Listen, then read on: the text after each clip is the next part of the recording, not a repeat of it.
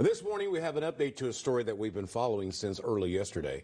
The Heritage House apartment building in Midtown St. Louis is now empty. Megan Kernan is joining us in the newsroom with some new developments overnight. Good morning, Megan. Good morning, Michelle and Rennie. Well, the frigid temperatures definitely contributed to the damage.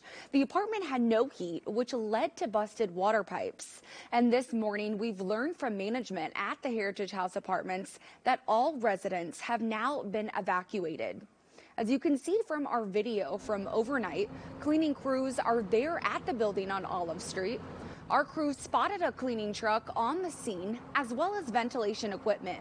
Now, it's unclear when the damage all started, but the building was without heat during some of the coldest days this winter, and that lack of heat led to water pipes bursting, flooding the building and causing damage.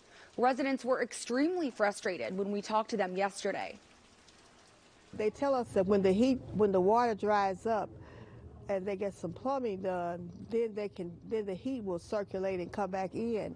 But no one has told us anything. Plaster is falling everywhere. There's nothing that has fell in my apartment yet, but the lady who actually knocked on my door, her whole bathroom and ceiling has failed. Now, the property manager at Heritage House Apartments said we have to reach out to the St. Louis Fire Department and the St. Louis Health Commissioner for more information. Coming up in our next half hour, the local organizations helping residents over the next few days. In the newsroom, Megan Kernan, 5 on your side.